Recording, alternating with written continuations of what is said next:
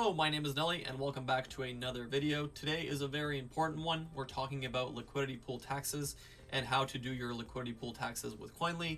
It should be a pretty straightforward demonstration, and then I will show you how to get the necessary tax report documentation. Okay, so let's jump into the first part, which is the Koinly Support article. So liquidity in, liquidity out. I will leave links to everything in the description. So Koinly currently supports liquidity transactions carried out on Ethereum, Binance Smart Chain, and Polygon blockchains. Liquidity transactions are imported and tagged as liquidity in/out automatically. We currently support a number of liquidity protocols such as Balancer, Uniswap, SushiSwap, and the list goes on. I'll let you read that on your own time. This list is ever increasing. If your transactions are not being recognized as liquidity automatically, then send us a free feature request. Now, first big topic here, which is very, very blurry, also depends very much on where you live and how liquidity pools and liquidity stuff, is seen in your country. So, are liquidity transactions taxable? There's a lot of debate around this.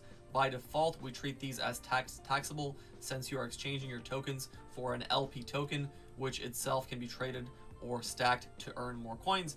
However, if you feel that such liquidity transactions should not be taxed, then you can turn off realized gains on liquidity transactions on your settings page. So we leave this up to you. It is automatically set to be a taxable action, but if you'd like to change that, go into Koinly, go into settings, click portfolio, scroll down, and you'll see realized gains on liquidity transactions. So that's really entirely up to you. We'll leave that to your discretion, but they are automatically set to be on for Koinly. Okay, some of my liquidity transactions are showing up as deposits/withdrawals. This can happen if Koinly does not support the liquidity protocol yet, or if the coins that you are putting into the contract do not have any market price. For example, if you provide Ethereum and FOMO as liquidity on Uniswap, then you might see a missing market price warning on the FOMO transaction if we don't have market prices for it. So this does happen. It's perfectly normal. Just background as to why this issue or this little message might pop up. You will also see the same warning on the liquidity token Uni V1 transaction, but this one can be ignored. You can edit the FOMO transaction and set a market price for it. Koinly should then be able to detect that it has to do with liquidity.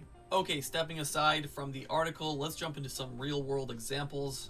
This will make things hopefully a lot easier for you. So here I have a wallet set up, and I'm going to show you exactly what to do. So first, you're going to click on, this is the Binance Smart Chain one that I have. So you're going to first click on transactions, and then you're going to go to label and sort by liquidity in. And you can see all liquidity in the transactions you are providing in the pool. To explain a little bit more about how this works, Koinly shows a separate transaction for these liquidity pool transactions. It has a transaction for each asset you are providing into the pool, and it has divided the LP tokens you get back into half. So an example of this, let's have a look at, I don't know, this one right here. It doesn't really matter.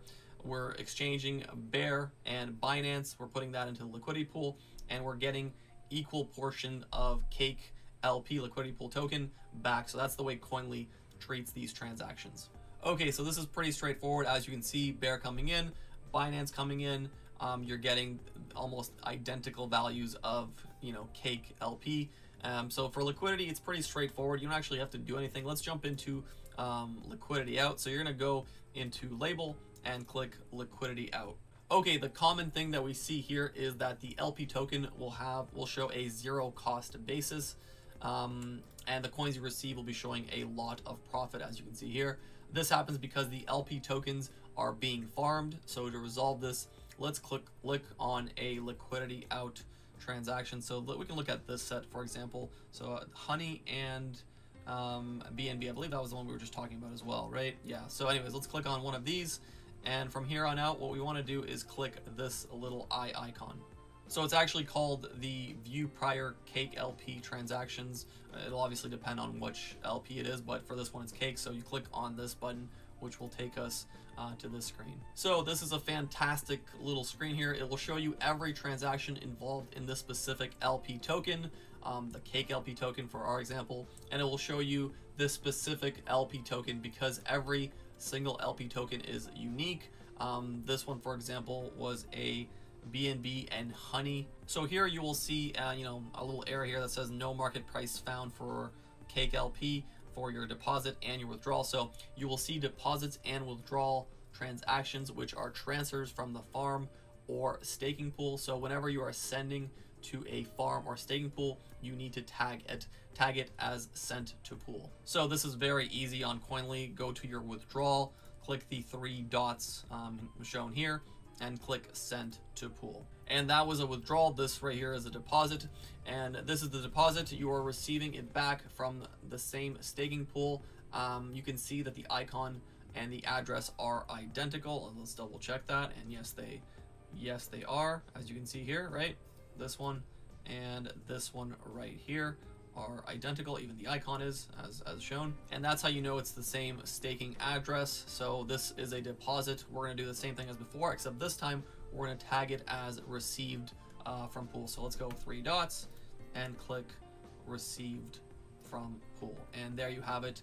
And it might take a few seconds, but it should be just fine. Okay, after you gave it a little bit of time to update, you know, we've tagged our deposits and withdrawals, the cost basis of the tokens will be calculated correctly, so you won't see those massive profits and losses. You can see they're a little bit more reasonable. It's in Australian dollars, so this is about $16 in profit. This was about $90 in loss. And you know, now that we see a cost basis, these numbers make a little bit more sense. So go ahead and do that for all the liquidity pool, you know, deposits and withdrawals you have, and that's it. And once you've done everything, you're going to go into the tax report section, and here you will get a great summary of your capital gains, your losses, your income, all that good stuff, your costs and expenses. And then lastly, here is where you can get a tax report plan and download the necessary tax documentation you might need. And depending on what country you're from, here are just some of the packages that we offer, you know, some different tax reports that we have. So for the US, we have the IRS Schedule D, Form 8949. You can also export TurboTax online and desktop versions. We have for the UK, the HMRC Capital Gain Summary. We have reports for Sweden, Norway, France, Switzerland. For Australia, Canada, and Germany, you can get the complete tax report. It's also a document that you can give to an accountant if you have an accountant for this kind of stuff. You can also invite your accountant to Koinly, which we're working on more videos for that kind of stuff. And lastly, depending on which part of the world you're in, some nations, some countries have laws that allow you to include these tax reports as a tax deduction. So make sure to look that up for potentially even more savings. But that's the end of this video. If you need any assistance, I'm going to link a few different places you can go to. You can go to our help center where we have fantastic articles about all things cryptocurrency tax related. We have my face on there. If you want to see that. Then we have a forum section where you can talk to members of our community and members from the Koinly team. And then lastly, if you want to get even further assistance, you can send us a message directly. But if you found this video helpful, consider dropping a like, subscribing for more crypto content, and I'll see you next time. Peace.